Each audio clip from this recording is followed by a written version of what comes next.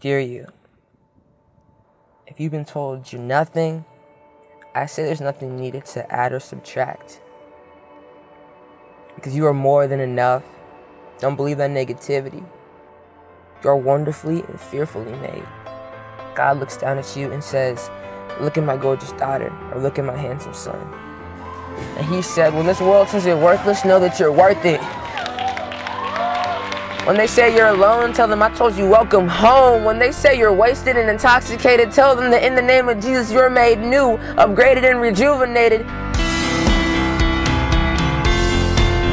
So stand tall and be bold and know that my Jesus, your Jesus, doesn't believe in rejection.